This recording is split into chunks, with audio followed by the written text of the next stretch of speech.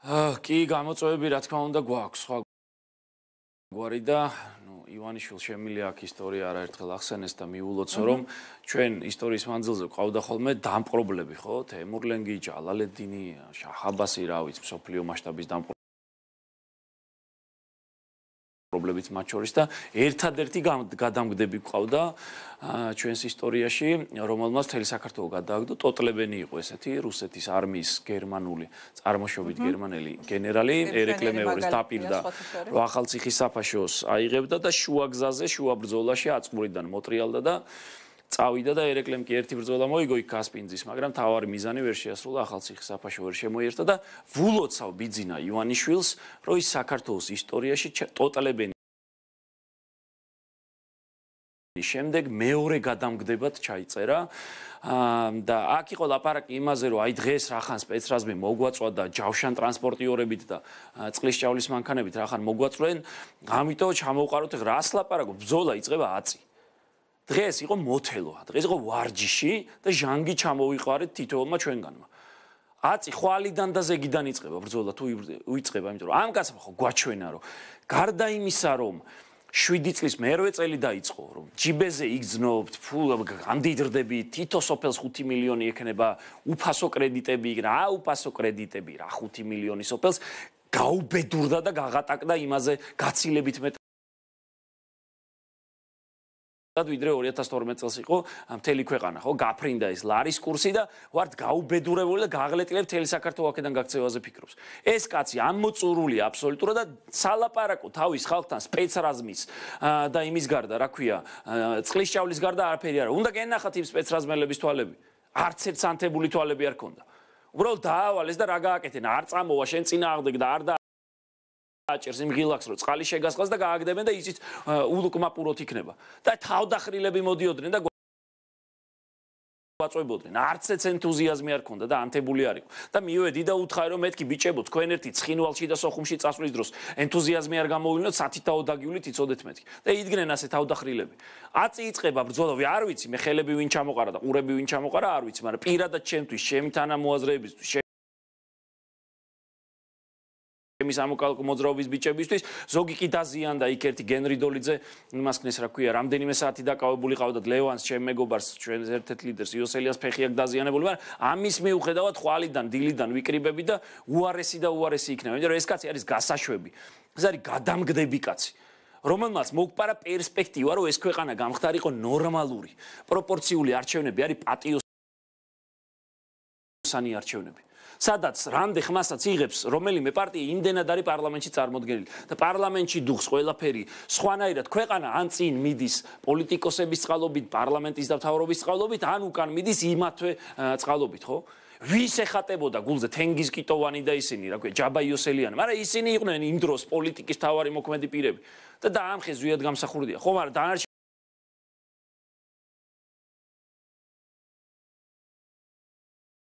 ხალხი ვიყავით ასე დაზაფრული 100-ია რომ პოლიტიკოსები არიან სათავეში ეს ვიღაცას მოგწონს არ მოგწონს 100-ია საკაცობრიო კანონზომიერება ხო და ეს კაცი უნდა გაუშვა და უბრალოდ არის უკვე დროის ამბავი როდის და რამდენი ჯანჯღარი დაუჯდება ქვეყანას ამ კაცის გაშვება მაგრამ ეს კაცი რომ წასასვლელი აბა წარმოიდგინე პარლამენტის ბიუროს რომ სპეცრაზმის და ერთი დღეც ვერ მოითფენ და პიკეტირებულ პარლამენტს ხო აი კუნთების თამაში უნდა და თამაშა კუნთები, მაგრამ არ ჩვენ არა გვაქვს ნაკლები კუნთები და არ ჩვენ არა ვართ ნაკლები ბიჭები რა. ისევ დავბრუნდებით და ისევ დავდგებით იქ. მან დღეს მისი მთავარი მესიჯი იყო დღეს რომ არანაირ დათმობას არ ვაპირებ. რაც დავთმე, ისიც ძალიან არასწორად გავაკეთე. და უკან წაიღო ყველა ეს დათმობა, ხო?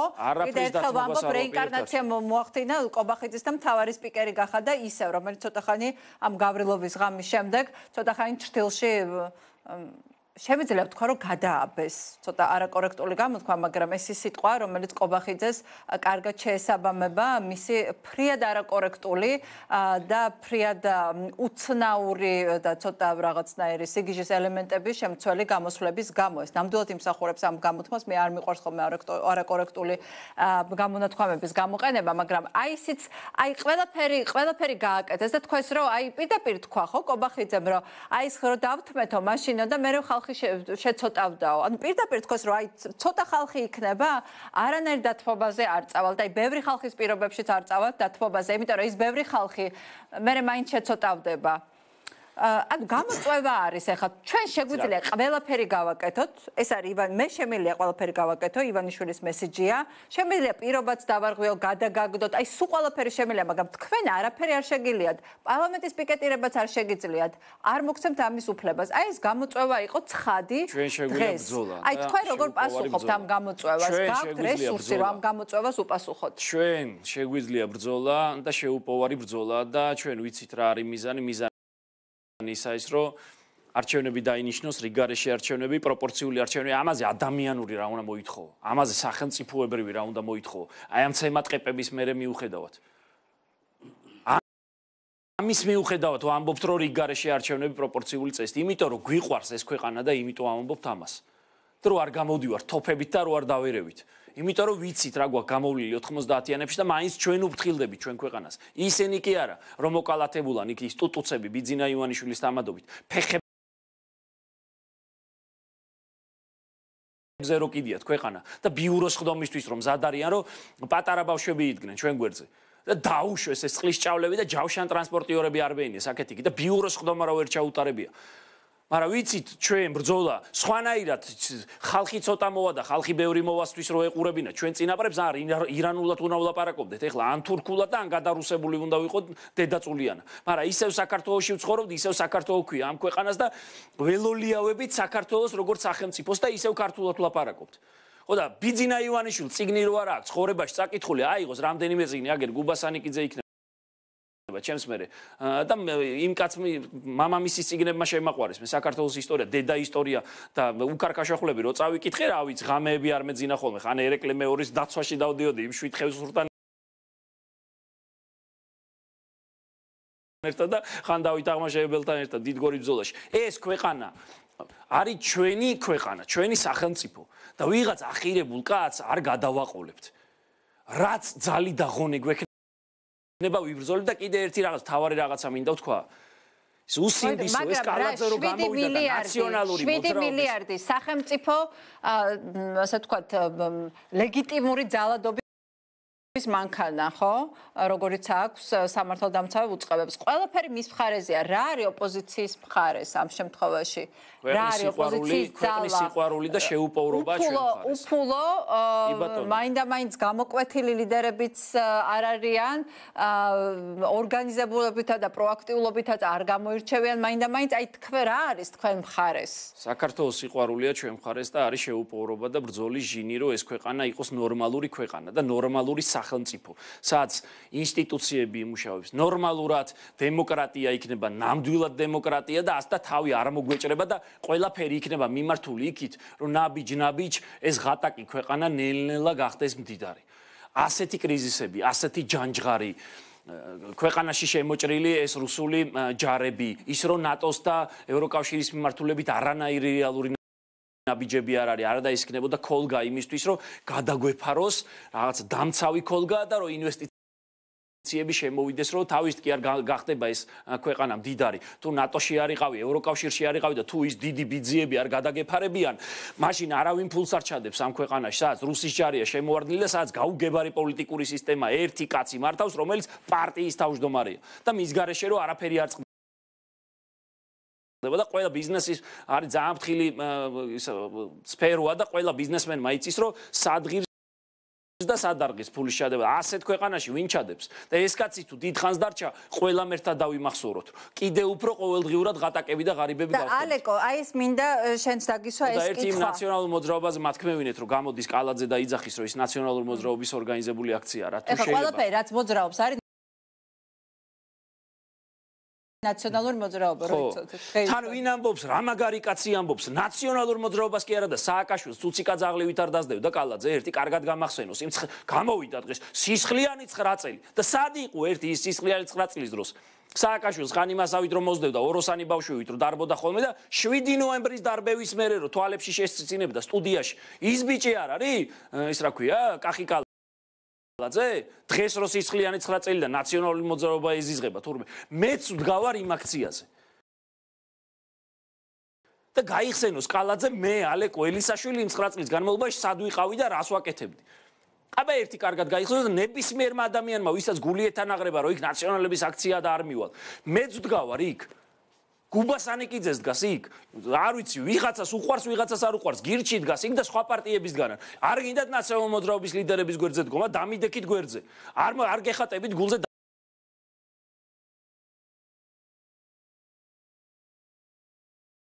დაუდექით სხვას გვერდზე. აქ არის რამ გაგვა ერთიანა, ეხლა რა კი არ გვეხატება ერთმანეთი გულზე და ეხაც ისე ყასიდად ვეუნები ბევრს გამარჯობას იმ სხვა პარტიების ლიდერებიდან. იმიტომ გავერთიანდით და დავდექით ერთჯერად იმ მიზნისთვის, რომ ვადამდელი, პროპორციული, ანუ პატიოსანი არჩევნები დავანიშნოთ. ეს არის და ეს და ამიტომ უპირისპირდებით მას ყველანი. აი ამისთვის და აღარ მეთანაღრება გული ესეთია თუ ისეთია თუ ეს პარტია ის პარტია და არ არის ეს აქცია ნაციონალურ მოძრაობის ორგანიზებული. ყველა თანაბრად არის იქ წარმოდგენილი. ხო და თან ვინ ლაპარაკობს, ვინ არჩილ თალაკვაძე, სად იყო ნაციონალურ მოძრაობის დროს? აბა ერთი გამახსენოს მაგის ვინმე კრიტიკული ფრაზა. კახი კალაძე ხო გითხარით, იქ რა ქვია, ცირკის გაწვრთნილი ძაღლივით რო ეжда ხოლმე და დაასდევდა სააკაშვილს. ხე არიან მაგარი ბიჭები. ასე რომ გული ნუ გეთანაღრებათ. ეს ბევრისთვის შესაძლოა გაუგებარი პროპორციული არჩევნები იმას ნიშნავს, რომ პარლამენტში აღარ იქნებიან ბანდიტები, ფეოდალი ბანდიტები, ისეთები როგორიც არიან მაკრახიძე, იქ ვიღაც ანზორ ბოლქვაძე, ენზელ მკოიანი და რა ვიცი ქვეყანა არიან ისინი. მომჟდრები, კახა ოქრიაშვილი, თავის რაიონში მომჟდრები ოვენ სისხლს თავის რაიონებს და ყოველთვის თავრობის ხარეს გადადიან. ვისაც არ გჯერათ, ნახეთ ენზელ მკოიანი 99 წლიდან ყოველი მართველი პარტიის ხარეს იყო. მოქალაქეთა კავშირი იყო, მოქალაქეთა კავშირის ხარეს იყო. ნაცმოძრაობის დრო იყო, ნაცმოძრაობის ხარეს იყო. ეხა ბიძინასკენ არიან. ყიზილბაშები მოვლენ, ყიზილბაშების პარტიაში გადავლენ. იმიტომ რომ წოვენ სისხლს, აბა ერთი ნახეთ, არ მენდოთ ჩემო ბატონო. მაკრახიძე როა გორის მაჟორიტარი. 92 მილიონი ლარის ტენდერები აქვს მას და მისი ცოლის კომპანიებს წაღებული ამ 3 წლის განმავლობაში, რაც გორის მაჟორიტარია 2016 წლიდან. და გორის ბიუჯეტი არის 40 მილიონი ლარი. 2.5-ჯერ მეტი ფული აქვს სახში წაღებული ვიდრე გორის ბიუჯეტი. ანუ თელ გორს რო უნდა მოხმარებოდა, აი იმაზე 2.5-ჯერ წაიღო მეტი წაიღო სახში. თუ გინდათ მაკრახიძეები, ენზელამქოიანები, იქ ვიღაც გოჩაენუქიძია და ისინი, რომლებიც არიან ჩაფრენილები და წოვენ ის დაარიგებენ 9 მილიონის იმეებს, კარტოფილს და ხავსს საარჩევნოთ იქ ვიღაცას ქელეხის ფულს მისცემენ, იქ ვიღაცას რაღაცას და მერე იცოცხლე 92 მილიონებს იღებენ. ეს თუ მოგწონთ, ეს მაზოხიზმი თუ მოგწონთ, ღმერთმა ხელი მოგიმართოთ. აი ამ სისტემის დანგრევა გვინდა, რომ პროპორციული იქნება, რომ რამდენხმასაც მიიღოს პარტია იმდენი დეპუტატი ეყოლება და ყველას თითოეულ საზოგადოებრივ ჯგუფს ეყოლება იქ წარმომადგენელი, რომ ნელ-ნელა ქვეყანა წავიდეს წინ. თუ არა და ღმერთმა მოგახმაროთ იმს რა უყურე ჩორიდან ნისიებით და წვალებით რო თავი გაგვა ყველას თვიდან თვემდე და რა ჩავაცვათ და რა ვაჭამოთ ბავშვებს რო არ ვიცით ასეთ ქვეყანაში რო ცხოვრობთ მაცივარს რო გააღებდა ობობის ქსელებით რო გამოტენილი ამ დროს იცოდეთ რომ ანზის მაკრახიძე ზის და ტენდერზე მიაქვს 92 მილიონი თქვენ ხარჯეთ და თქვენი ფულის ხარჯზე აი ამას ვაპროტესტებ აი ეს არის გაუგებარი კი არ არის პროპორციული სისტემა ეს არის რომ ეს ტიპები გავყაროთ იმ პარლამენტიდან. უნდა ბიზნესმენები არიან, იშოვან ფული კაცო, ჯერა ბიზნესმენის კახა ოქრიაშვილი მამას ისხლად როყიდის ჩვენზე იმას რა ქვია, წამლებს. თურქეთში რო რაღაცა ლარი ღირს და ჩვენზე ასლარად როყიდის. აი ამ ხალხის მოშორებაზეა ლაპარაკი და ამიტომ ყვირი ვართ. და აი ეს სისტემა რო ანგრევს ქვეყანა, სისტემურად ვერ მიდის ქვეყანა წინ და სიღარიბეში ცხოვრობთ, იმიტომ რომ ეს მაჟორიტარები ფეოდალები არიან მოკალათებულები იქ. ენზელ მკოიანი ისე არის თავის რაიონს მომჯდარი ლიპარით ბაღვაში ვერ მართავდა კლეკარის აერისთავოს ისე ალბათ ცოტა ხანში იმას დააწესებს რა ქვია პირველი ღამის უფლებასაც დააწესებს ოფიციალურად. ხო და უკარით იმას ტაში და მე არ მინდა რომ ასეთ ადამიანებს ტაში უკრა და პარლამენტში გადადიოდნენ აწლეულების განმავლობაში და თქოლებდნენ ამ გაღლეტილ ქვეყანას. ასეთი არ მინდა ჩემ შვილებს დაუტოვო ქვეყანა და ამიტომ არ ესე გაშემაგებული. თორე ჩხუბი და დავიდარებან თავიდან ბოლომდე ლუმპული ვიყავი დღეს პირდაპირ დამიზნებით შემასხა იმ ვიღაც თავგასიებულმა იმ ჭავლის მანქანიდან. მაგრამ ავედი გამოიცვალე ჩამოვიდა და კიდევ ჩხუბობ და კიდევ ვიჩხუბებ თუ საჭიროა. მაზოხისტი მარტო გიჟი კი არა ვარ რომ ჩემთავ შარი აუტეხო ამ ნოემბერში რავალია რომ გასველებენ იქიდან ჭავლით გასხავენ. მაგრამ 100-ია საჭირო. ყველამ გავიაზრო ჩვენი შვილების მომავლისთვის. თუ ეს ქვეყანა გვიყვარს, უნდა მოვინდომოთ და ფეხი არ უნდა მოვიცვალოთ იქიდანაც თუ საიდანაც იქნება. ამდენად ჩვენ რა გვაქვს იმას მილიარდები და ჩვენ გვიყვარს ეს ქვეყანა. კარგად ახსენიეს მაჟორიტარული და პროპორციული სისტემებს შორის განსხვავება მართლა და მე ამაზე ხალხოსნურ ენაზე ახსნა მე არ ვიცი და იმედია ენერგიულად აგერ ჩემს პრებიც ესეთ სულ განაბული გისმენდნენ საინტერესო იყო ძალიან და ბოლოს მინდა კითხა ხვალ რას აპირებ ხვალ დილიდან შევიკრიბებით მე არ მქონდა სხვებთან კომუნიკაცია იმიტომ რომ სუდავი დარაბაში ვიყავი მთელი დღის განმავლობაში ცოტას დავწნარდები სახლში სხვებსაც დავეკონტაქტები დილიდან ჩვენი სამოქალაქო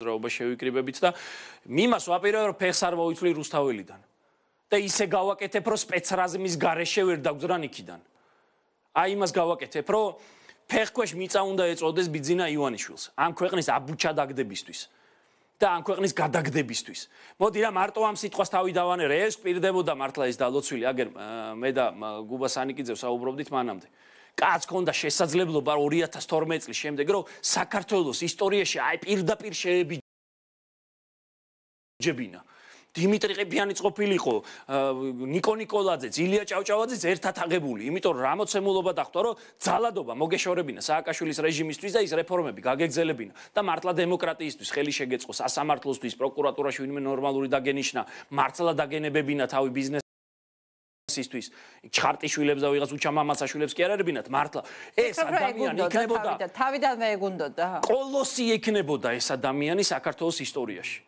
კოლოსი და დღეს ვინ არის დამრბევი სპეცრაზმის გარეშე და ჯავშან ტრანსპორტიორების გარეშე ბიუროს ხდომაზე ის ვირთხები ვერ შეუყვანია იქ ვულოცავ დეგრადირებას ბიძინა ივანიშვილს ხო მაგრამ ბიძინა ივანიშვილის საქმე არის წასული უბრალოდ ეხა არის ჩვენზე ჩვენ შეუპოვრობაზე და მონდომებაზე და არც შეუპოვრობა გვაკლია არც მონდომება გვაკლია და არც ამ ქვეყნის სიყვარული გვაკლია კი ბატონო ნახოთ ალეკო არასოდეს არ წავალ საქართველოსთან ამ სიტყვას ვიძახი რა საფრთხეს არ უნდა მემკვიდრეობს მეუნებიან რომ ჩემს ოჯახის შემაცოლმა 1-2 ჯერ გადამიკრა რომ ხო არ მოგვეკიდა ხელი და ვის დაუტოვო ბიძინა ივანიშვილს დაუტოვო და ირაკლი კობახიძეს დაუტოვო და კახი კალაძეს და ვიღაცა მუქთახორებს და მაკარახიძეს დაუტოვო ეს ქვეყანა ფეხს არ მოვიწრო რამდენსაც შევძლებ შევაკოდები მაგრამ ვეცდები რომ მე როგორიც მაქვს აი აქ და როგორც გავიტანჯე ბავშვობიდან დღემდე სულ გადატრიალება გადმოტრიალებებს რო უყურებ იმაზე უკეთესი საქართველოს დაუტოვო ჩემს შვილებს და ამით ვიყო პირნათელი შეიძლება ბევრი არაფერი გამომივიდეს პოლიტიკაში, მაგრამ ამ კაცსაც მოვაშორებთ და კიდე სხვა თუ მიკარავს იმასაც მოვაშორებთ და ისეთი პოლიტიკური სისტემა უნდა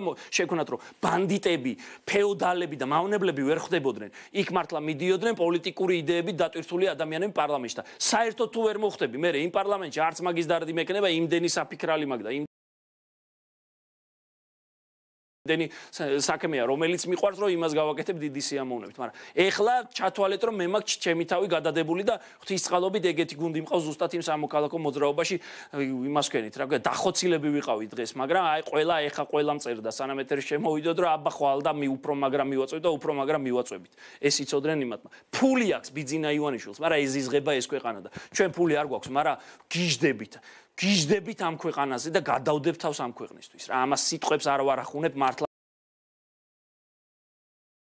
აი რასაც ვფიქრობ ყოველთვის დღე და ღამე და რითიც ვიღვიძებ და რითიც ვიძინებ იმას გეუბნებით თქვენს ალეკო დიდი მადლობა მე მგონი ესე კი რაც პოლიტიკური მოღვაწეობა დაიწყა ერთ-ერთი ყველაზე საუკეთესო არას ერთ-ერთი საუკეთესო გამოსვლა ქონდა ძალიან დიდი მადლობა ნახოთ როგორ განვითარდება მოვლენები და ნახოთ ხა რას ფიქრობს აი ცხინვალი ახსენე და დღეს მთელი დღე მახსენდებოდა ბატონი ვაჟა გაფრინდაშვილი ადამიანი რომელსაც საოცარი თავარი თემა დღეს უნდა იყოს ვაჟა გაფრინდაშვილი